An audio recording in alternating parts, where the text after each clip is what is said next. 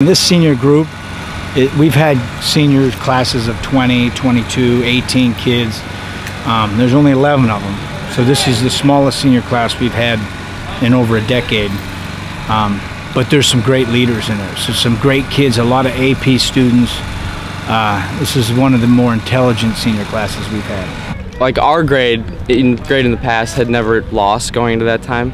So I think it's something that we don't want to happen again, obviously, but I think we learned a lot from that. We learned a lot from our mistakes. We learned a lot from a loss, and I think it's important to go through and experience that situation to build off of it and learn. We were like undefeated for 3 straight years, so like no one liked how last year ended, and everyone's a little pissed off and ready to hit another team. Do you think that kind of got you guys going with the grind of the off season? It definitely did, and in that way it fueled everyone to work a little harder. The off season was great. I mean, we got a lot of guys putting in hard work, and I mean, the team bonding has been so much better than it has been the last couple of years. I mean, you can see it on the practice field. We're getting closer with these guys every day, and it's been really fun.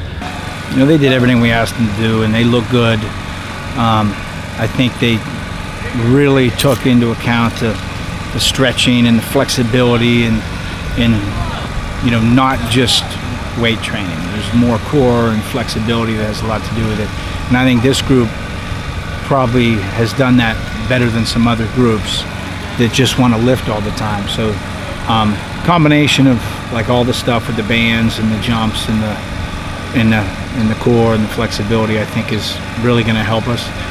I think just how we've been playing with each of these guys for so long. I mean, friends with Phil. I mean, growing up with Jake. I mean, knowing him, I'm pretty close with him. So just growing up with these guys and playing youth football, middle school with those guys makes it easy. And that's the key. Like, you know, being a real unselfish team is you know, is what you need to be. Like, you don't worry about all the other little things.